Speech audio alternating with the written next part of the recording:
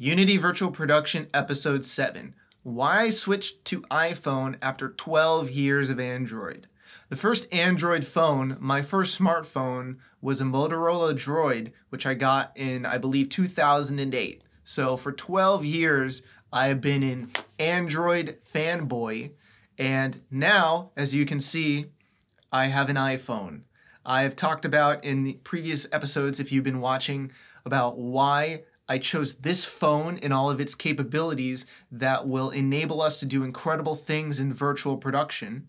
Now, a big thing is, it's been 4 years since I bought a new camera for my work. And because film is kind of dead, movie theaters are dying, it's kind of painfully, I have to be aware that this is really the future of cameras. What I'm filming on right now is my older camera, and it doesn't do nearly as much as what this does, and yet it fits in my pocket.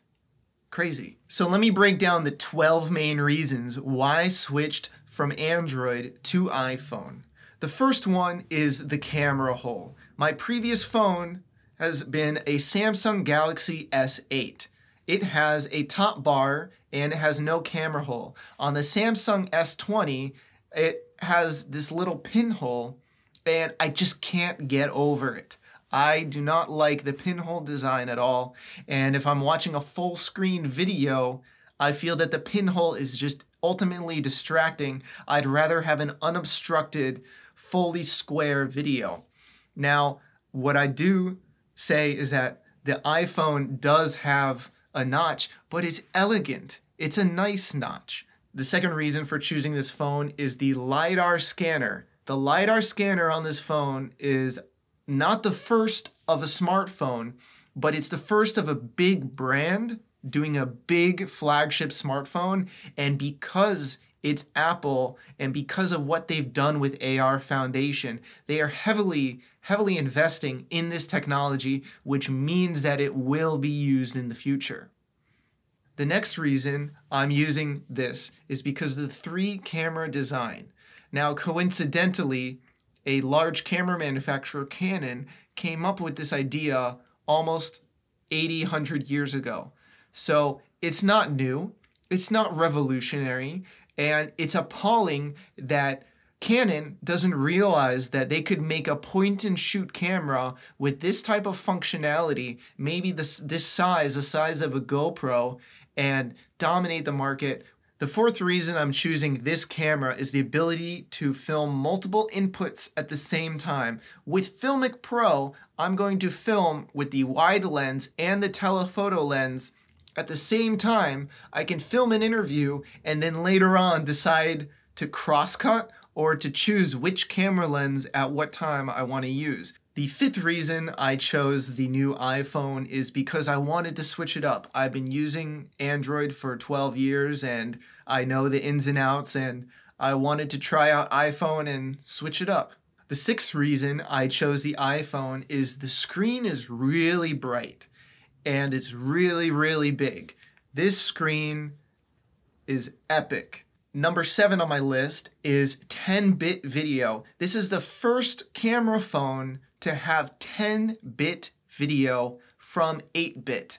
The difference is really big. You get so many more colors and a better visual experience shooting in 10-bit. The 8th reason I'm choosing this is because of the AR tech is something that Apple cares about. The augmented reality technology, as I said, AR Foundation, something that Unity is totally ready to hook up to. All of that is very exciting. The 9th reason I'm choosing this is the Filmic Pro app. The Filmic Pro app is really awesome. It's available on Android. However, all the other things that go with the phone, I gotta choose with it. The Filmic app does a very good job of giving me professional tools to use just on my smartphone. It's fantastic. The 10th reason I'm choosing the iPhone is the screen mirroring. So I'm going to be able to use this on set as my main camera, and then the video feed will go wirelessly to somebody else who can watch at the same time. And that technology is a bit better than what's available on the Android. The 11th reason I'm choosing this is the optical stabilized sensor. This is a first on a phone, and it's a huge leap towards a better image from the sensor. If I'm on a tripod, I turn it off. But if I'm just taking a photo, it's going to be just so much better to have the sensor be able to correct my jitters, because it's just such a small area. And that optical image stabilization is really incredible to find on a phone. I'm very excited about that. These sensors are brand new. It's something that camera companies will make a new sensor and not upgrade it for many, many years. Having a brand new sensor in this phone is a big leap forward. It captures a lot more low light. The sensors are much larger than before.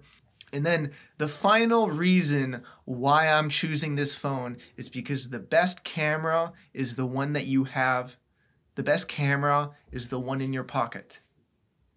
So this is just a fun video talking about the hardware and why I chose this. And in future episodes, we're going to talk more about the software and implementing this in the virtual world. So stick around for the next video, and thanks for watching.